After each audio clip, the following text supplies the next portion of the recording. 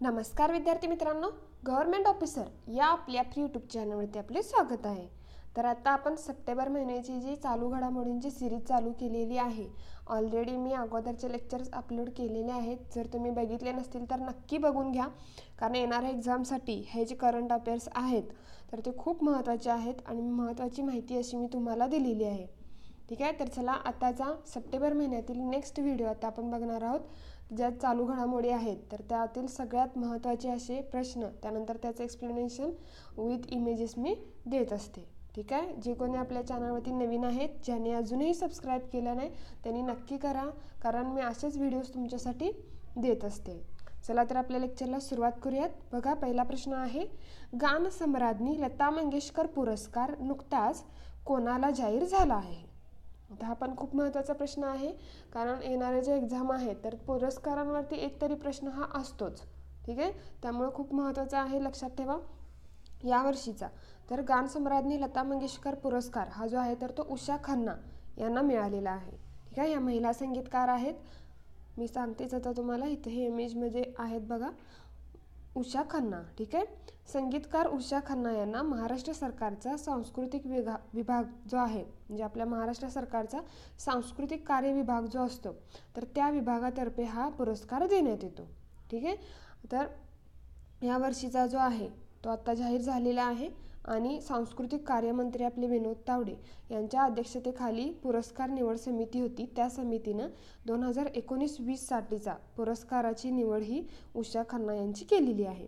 गायन व संगीत या क्षेत्रात प्रदीर्घ कार्य केलेल्या मान्यवरांना हा पुरस्कार दिला जातो आणि ह्याची सुरुवात कधीपासून आहे तर 1993 पासून आहे। हेही लक्षात ठेवा, हेही महत्त्वाचं आहे, सुरुवात कधीपासून झाली। आता ह्याचं स्वरूप जे आहे तर ते काय आहे, 5 लाख रुपये मानपत्र आणि स्मृतिचिन्ह हे दिलं जातं। ठीक आहे, हे महत्त्वाचा प्रश्न आहे, लक्षात ठेवा। 4 लाइनरमध्ये आला तर त्याची सुरुवात कधी झाली वगैरे हे सगळे विचारलं जातं। नेक्स्ट बघूयात आता आपण, भारतीय क्रिकेटपटू रोहित शर्मा यांनी भारतीय गेंड्याच्या लुप्त होत असलेल्या प्रजातीबद्दल जागरूकता निर्माण करण्यासाठी कोणती मोहीम चालू केलेली आहे? आता हा पण खूप महत्त्वाचा आहे, तर त्या मोहिमेचे नाव लक्षात ठेवा, मोहीम आहे रोहित फॉर रायनोज। ठीक आहे, हे लक्षात ठेवा। आता ही जी मोहीम आहे त्यांनी हाती घेतलेली, तर त्यांनी ॲनिमल प्लॅनेट आणि WWF इंडियाच्या मदतीने ही मोहीम सुरू केलेली आहे। आता आपला भारतीय गेंडे जे आहेत, आपण एकशिंगी गेंडा वगैरे जे म्हणतो, तर त्यांच्या प्रजाती आता लुप्त होत आहेत, म्हणजे लुप्त होण्याच्या मार्गावर आहेत। तर त्यांची जागरूकता निर्माण करण्यासाठी त्या प्रजातीबद्दल आपले जे क्रिकेटपटू आहेत रोहित शर्मा, तर त्यांनी ही मोहीम सुरू केलेली आहे। ठीक आहे, हे महत्त्वाचं आहे, लक्षात ठेवा। नेक्स्ट बघणार आहोत आता आपण, महाराष्ट्राचे 6वे राज्य निवडणूक आयुक्त म्हणून नुकतीच कोणी पदभार स्वीकारला आहे? आता हा खूप महत्त्वाचा प्रश्न आहे। ठीक आहे, आता पॉलिटीमध्ये आपण बघितलं असेल, निवडणूक आयोग, निवडणूक आयुक्त, त्यानंतर आपली आता महापोर्टलची जी एक्झाम चालू आहे तर त्यामध्ये असे प्रश्न जास्त विचारले जातात। आता तलाठी एक्झाम झाली तर त्यामध्ये खूप प्रश्न हे असे विचारले होते, राज्य निवडणूक आयुक्त कोण, त्यानंतर केंद्र निवडणूक आयुक्त कोण, असे विचारलं जात होतं। त्यामुळे हे खूप महत्त्वाचं आहे, हे नोट डाऊन करून घ्या। तर आपल्या महाराष्ट्राचे हे कितवे आहेत तर 6वे राज्य निवडणूक आयुक्त हे UPS मदान यांची निवड झालेली आहे। आता हे आहेत बघा। आता 5वे कोण होते हेही महत्त्वाचं आहे, तर 5वे राज्य निवडणूक आयुक्त होते ते JS सहारिया होते। आता JS सहारिया यांची जागा UPS मदान यांनी घेतलेली आहे। ठीक आहे, नेक्स्ट बघूयात आता आपण, राजस्थान राज्याने त्यांच्या राज्यातील सांस्कृतिक वारसाला प्रोत्साहन देण्यासाठी कोणासोबत करार केला आहे? आता राजस्थान राज्य जे आहे तर त्यांच्या राज्यामध्ये बरेच असे सांस्कृतिक वारसा स्थळामध्ये ॲड झालेली ठिकाणं आहेत, तर त्यांनाही प्रोत्साहन देण्यासाठी त्यांनी युनेस्को जे आहे तर त्याच्यासोबत करार केलेला आहे। आता युनेस्को पण महत्त्वाचा आहे, त्याचा लॉंग फॉर्म बघूयात। तर बघा, United nations educational scientific and cultural organisation हा त्याचा लॉंग फॉर्म आहे, लक्षात ठेवा। आणि आत्ताच राजस्थानमधील जे आता ह्या वर्षी जे युनेस्कोच्या यादीमध्ये ॲड झालेलं आहे, जी सिटी पिंक सिटी आपण म्हणतो, तर त्यातील ती जयपूर सिटी जी आहे तर ती ॲड झालेली आहे, ही लक्षात ठेवा। आणि हेच मी मागच्या आमच्या जुलैच्या करंट अफेअर्सची जी सिरीज होती त्यामध्येही मी सांगितलेलं आहे। त्या वेळेला ते व्हिडिओज बघत जा, त्यामुळं करंट अपडेट्स तुम्हाला मिळत जातील। ठीक आहे, नेक्स्ट बघूयात आता, स्लिनेक्स 2019 हा नौसेना युद्ध सराव कोणत्या देशादरम्यान होणार आहे? ठीक आहे, तर हा स्लीनेक्स 2019 हा जो युद्ध सराव आहे नौसेना म्हणजे नेव्ही यांचा आहे, तर तो भारत व श्रीलंका यांच्या दरम्यान होणार आहे. तर हाही महत्त्वाचा आहे. याचा कालावधी कधी आहे, तर तो 7 सप्टेंबर ते 12 सप्टेंबर 2019 हा पार पडणार आहे. आणि आत्ताची ही जी सिरीज आहे म्हणजे 7वी एडिशन यावर्षीची होणार आहे. स्लीनेक्स 2019 म्हणजे स्लीनेक्स हे जे नाव आहे तर ते भारत श्रीलंका युद्ध सराव नौसेना युद्ध सराव आहे. नेक्स्ट बघूयात आता. पंतप्रधान नरेंद्र मोदी यांनी शेतकरी मानधन योजना सुरुवात म्हणजे या योजनेची सुरुवात कोणत्या राज्यातून करणार आहेत? तर झारखंड या राज्यातून ही जी योजना आहे शेतकरी मानधन योजनेची सुरुवात झारखंड या राज्यातून होणार आहे. आता हे खूप महत्त्वाचं आहे. ही योजना मी सांगते ते सगळं तुम्ही नोट डाऊन करून घ्या. तर ही योजना आहे बघा, प्रधानमंत्री किसान मानधन योजना असेही म्हटलं जातं, त्यालाच आता शेतकरी मानधन योजना असेही म्हटलं जातं. आता ही छोट्या व मध्यम शेतकऱ्यांसाठी निवृत्ती वेतन योजना आहे. आता ही योजना 12 सप्टेंबर 2019 रोजी लॉन्च होणार आहे. ठीक आहे, आता महत्त्वाची तारीख आहे, तारीख लक्षात ठेवा. त्यानंतर ही कोणासाठी आहे, तर छोट्या व सीमांत शेतकऱ्यांसाठी. त्यांचं वय पात्रता बघा, लक्षात ठेवा सगळं, कारण हे महत्त्वाचं आहे. 4 लायनरमध्ये योजनांवरती प्रश्न विचारले जातात. आता छोट्या व सीमांत शेतकऱ्यांसाठी आहे आणि 18 ते 40 जे एज आहे वय, तर त्या वयातील शेतकरी यासाठी पात्र आहेत. आता लाभार्थींना त्यांच्या वयाच्या 60 वर्षानंतर 3000 रुपये मासिक पेन्शन मिळणार आहे. हेही लक्षात ठेवा, हे खूप महत्त्वाचं आहे. नेक्स्ट बघूयात आता आपण. भारतातून नेपाळला पाईपलाईनने पेट्रोलियम उत्पादने वाहून नेली जाणार आहेत. त्या पाईपलाईनची लांबी किती आहे? आता हा पण खूप महत्त्वाचा प्रश्न आहे बघा.